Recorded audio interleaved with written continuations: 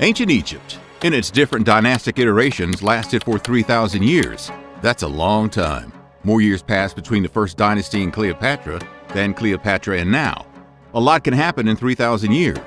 Control of ancient Egypt passed through the hands of 30 dynasties. At different points in history, Egypt was conquered by the Assyrians, the Persians, and the Greek Macedonians. Cleopatra herself was actually Greek. But one conquest that doesn't get much attention is that of the Nubian, or Kushite Empire from modern-day Sudan. They stormed into Egypt, took control, and ushered in the 25th dynasty, the age of the Nubian Pharaohs.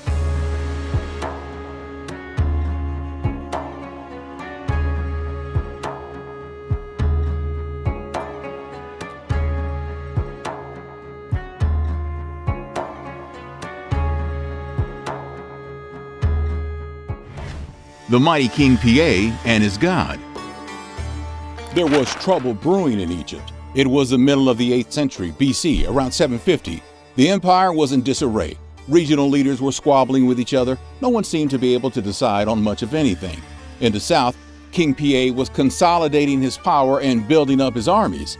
He was the king of the Kushites, a kingdom in Nubia, south of Egypt, along the Nile in modern-day Sudan. Now, the Kushite king was determined to expand his empire.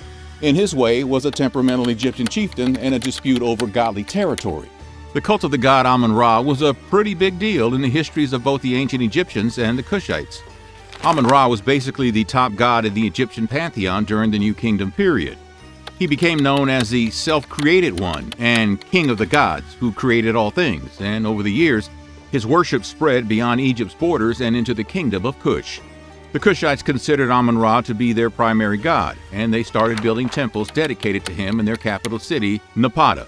The Kushite rulers identified themselves as the living embodiments of the god and claimed to be direct descendants of the Egyptian pharaohs, who were themselves thought to be direct offspring of Amun-Ra. In 728 BCE, Tefnakhte, an Egyptian chieftain in what's now Libya in the Nile Delta, was threatening to invade Upper Egypt, Amun-Ra's mythical homeland. And by the way, when historians and Egyptologists say Upper Egypt, they're really talking about the southern half of the Nile that stretches into modern-day Sudan. The Nile does flow south to north, a pretty rare thing for a river to do, so the upper end of it is really in the south and the lower end of it is in the north. Fun fact. Anyway, the threat posed by Tefnakhte was a direct challenge to King Piye's authority. Piye fashioned himself the protector of Amun-Ra's sacred homeland, and he wasn't pleased about the invasion from Tefnakhte. To defend Amun-Ra's homeland and maintain his divine mandate, Piye mobilized his army and sailed northward up the Nile to confront Tefnakhte. Taking Egypt from the Delta Force.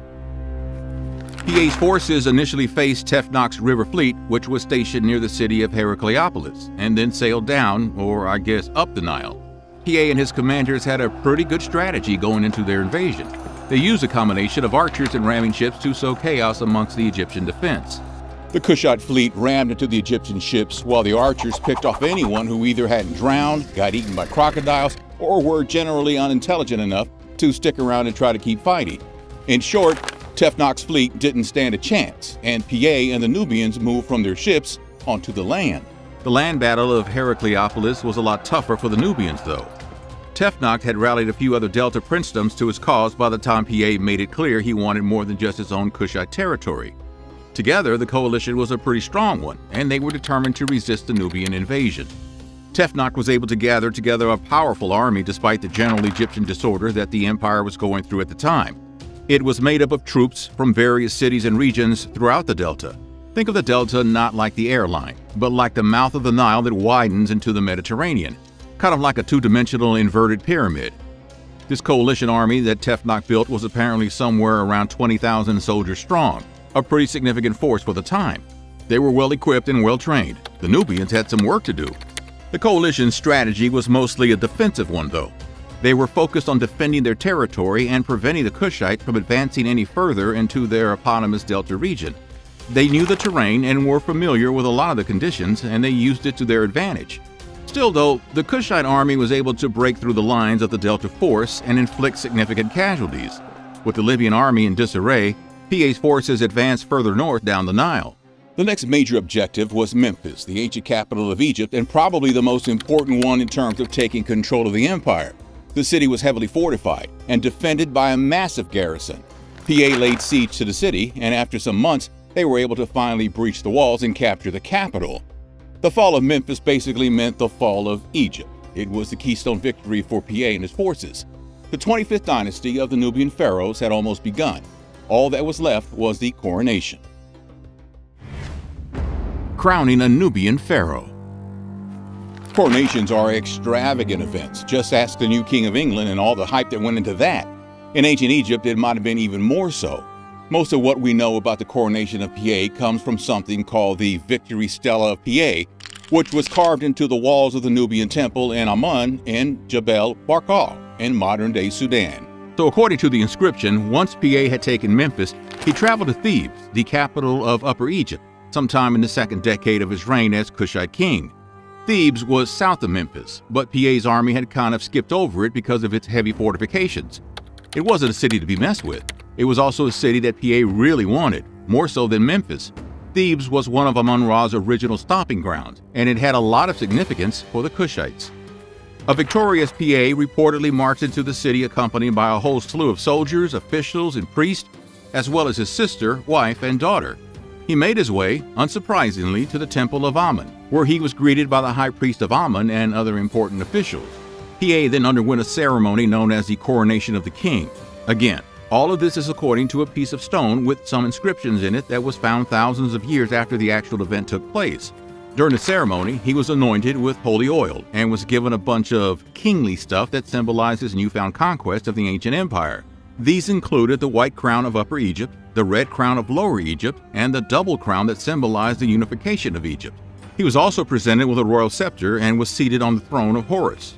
The Nubian pharaoh had arrived. After the coronation ceremony, Piye was given a tour of the temple, during which he made offerings to the gods and received the blessing of the priests. He then made his way to the main palace, where he was formally introduced to the Egyptian officials and was welcomed as the new pharaoh of Egypt. Let's take a step back though. Piye was able to successfully conquer Egypt, and he did it so effectively because he never abolished the existing Egyptian institutions or cultural practices. Instead, he did his best to integrate himself into the existing Egyptian power structures. He presented himself as a legitimate pharaoh who was continuing the traditions of the previous Egyptian rulers. Now it helped because the Kushites/Nubians already worshipped Amun-Ra. The line between the Kushite kingdom and the Egyptian one was blurry. Keep in mind that there had been trade and interaction going on between the two regions for centuries. It's kind of like if New Orleans suddenly decided to invade the modern city of Memphis in the U.S. I mean, sure, the cultures were a bit different, but they both probably liked a good barbecue. Anyway, Piye's approach to the coronation and his subsequent ruling style/belief in Amun-Ra helped him legitimize his rule in a lot of ways, which helped make sure that the Egyptian people accepted him as their new ruler, which they did. He and his Nubian predecessors would rule Egypt for more than a century. Kushite might.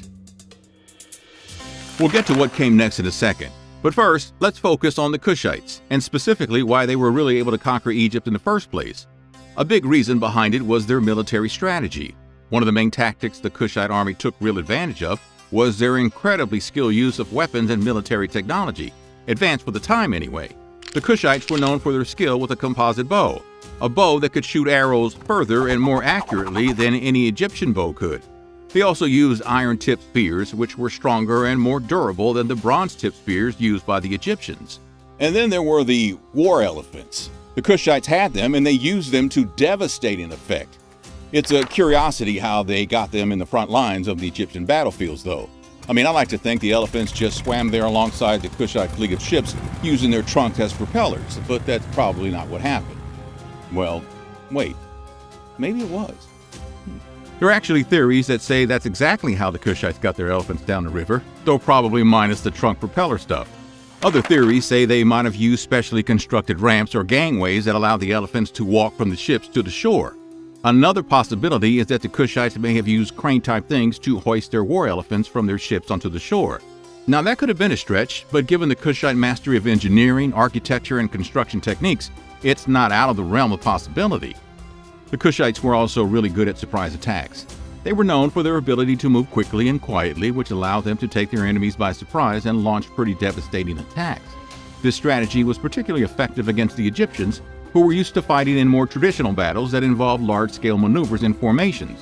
Now you put elephants in the mix, which are really hard to sneak in anywhere, and you've got a pretty good recipe for conquering one of the greatest civilizations in the history of humanity. Kushite planning. It takes a lot of planning to conquer an empire. I'm not telling you nothing you don't know. Piye and the Kushites had a lot of prep work to do before invading what was probably the strongest empire in the world at the time. Kind of like how a line cook has to make sure all the ingredients in the kitchen are there and ready to go. Except for the Kushites, it was weapons and alliances. The conquest of Egypt didn't just happen overnight. It was a long and complex process that involved a whole lot of strategic planning. We've already mentioned how the Kushites were able to achieve this feat in part due to their superior military tactics and tech. But a big part of it was also their ability to forge alliances with other regional powers. The Kushites were good diplomats. Before meeting Tefnakhte and his Delta force on the Nile, Piye forged important alliances with other regional powers. One of the key elements of the Kushite strategy was their use of diplomacy to gain the support of other regional powers in Nubia and beyond. One important alliance was the one they forged with the Meshwesh, a Libyan tribal group that lived in the western Nile Delta region. The Meshwesh had their own beef with the ruling Egyptian dynasty at the time and saw a good opportunity to align themselves with the Kushites. It was an alliance that played a pretty big role in the Kushite conquest of Lower Egypt, including the eventual sacking of Memphis. Another important aspect of the Kushite strategy was their use of religion and cultural symbolism to legitimize their claims to the Egyptian throne. The Kushites identified themselves as the rightful heirs to the legacy of the ancient pharaohs, and they used this claim to gain the support of the Egyptian people. They also adopted many of the religious practices and beliefs of the Egyptians, and like we said before, the fact that they already worshipped Amun was a feather in their collective cap. In terms of military planning, the Kushites were well prepared for the conquest of Egypt. They had developed advanced military tactics and weaponry, including the use of chariots and archers, which gave them a significant advantage over the Egyptian armies. They also had a well-trained and disciplined army, with a clear chain of command and a strong sense of loyalty to their king. The new capital of Egypt. Changing leadership often means changing capital cities. Many countries and empires have switched up their capitals over the years. Turkey moved its capital from Istanbul to Ankara after the fall of the Ottoman Empire. The early days of the U.S. saw its capital move from New York City to Philadelphia before Washington, D.C. was constructed. Egypt's own capital was moved several times too, from Memphis to Thebes to Amun-Ra to Alexandria. But nestled in between those moves, there was Napata, the Kushite capital and for a brief time de facto capital of Egypt during parts of Nubian Pharaohs' 100-year reign. Napata was located about 300 miles south of Thebes along the Nile, south of what's called the Third Cataract in Nubia. It was originally an Egyptian city founded by Pharaoh Thutmose III in the 15th century BC, but internal problems led to a fractured Egypt around 1075 BC that saw the Kushites come to power, take control of the city, and make it their capital. It was a trade hub that connected different regions throughout Africa, and it was incredibly well planned. The whole city was laid out in a grid pattern of intersecting right angles, similar to the Roman style, but a long time before they ever set foot on the scene. And then there were the pyramids. The capital had impressive pyramids that, while not as massive as the great one farther north, were definitely impressive in their own right. One of the greatest structures in Napata was the Temple of Amun. Now remember that Piye and the Kushites were really into Amun-Ra. The temple was a massive complex that included multiple courtyards, halls, and shrines, as well as a large lake that was used for religious ceremonies. It had all kinds of elaborate carvings and paintings and was one of the most important religious centers in the ancient world. After Piye. But Piye didn't conquer all of Egypt. Despite the stela that said he was crowned as the pharaoh of Upper and Lower Egypt, there was still a lot of work to be done. After Piye's initial victories, his control over Egypt was really only concentrated in the northern part, which again is called Lower Egypt. But there were still a lot of cities in Upper Egypt that remained resistant to his rule. Following Piye's conquest, there was a period of transition during which he worked on solidifying his hold on his newly conquered territories. Piye appointed local officials and governors to maintain order and collect tribute on his behalf, and he established a new administration that blended Nubian and Egyptian elements, often allowing local Egyptian rulers to keep their positions under his authority. Piye laid the foundation for the next pharaohs of the 25th dynasty, including his successor, Shebetku. Shebetku further extended Nubian control over Egypt. He campaigned in Upper Egypt, pacifying more areas that were still resistant to Nubian rule. Under Shebetku, the Kushites were able to more fully unify Upper and Lower Egypt. Napata wouldn't remain the capital of Egypt for very long. It's worth noting that even though Piye ruled Egypt from Napata, its status as a capital was kind of in a weird gray area. Shebetku made Memphis the official capital when he came to power, a move that probably helped him legitimize his pharaoh status in the eyes of the people. He also launched a series of successful military campaigns against some of the holdouts in the south that were still resistant to Kushite rule. But he was also a good diplomat. He was able to gain the support of the local population. Again, both the Egyptians and the Kushites loved Amun-Ra, and this shared religious identity helped him as he worked on fully unifying the entire empire and consolidating Kushite rule. The fall. But nothing lasts forever. The Assyrians were expanding their empire from the east and had their sights set on Egypt. In 673 BC, the Assyrian king Esarhaddon launched a series of raids into Lower Egypt, but Egypt's second-to-last Nubian pharaoh, Taharqa, was able to push him back. Esarhaddon was persistent, though. 2 years later, he came back in full force. He apparently had been given a prophecy. The Cliff Notes version basically proclaimed that he'd go forth and conquer the world, and part of that world included Egypt, tempting foreshadowing. Soon after the prophecy, the Assyrian king and his forces began defeating the Egyptians. Things were going well. But then, Esarhaddon got some bad news in the form of an omen. Despite his early victories, he became convinced that he'd be defeated, so he performed something called the substitute king ritual, where he basically appointed a fake king and dressed him up to play the part. The point of the ritual was to transfer any potential threats or bad fortune onto the new substitute king. He'd absorb any negative forces or divine wrath that might otherwise be directed at Esarhaddon. Scapegoat substitute king in place, a newly confident Esarhaddon went on to sack Memphis. He had a victory stele inscribed after the, victory that detailed the peace and level-headedness with which he took the capital. Just kidding, it was pretty violent. In part, he boasted that I slew multitudes, I besieged, I captured, I destroyed, I devastated, I burned with fire. The root of Kush I tore out of Egypt, and not one therein escaped to submit to me. Except some did escape, including Pharaoh Taharqa. Esarhaddon would depart Memphis shortly after his victory, and in his absence, the Nubian pharaoh was able to regroup and take the city back in 669 BC. As Esarhaddon was on his way back to finish what he started, he got sick and died. Apparently, his substitute king voodoo doll spell thing didn't work.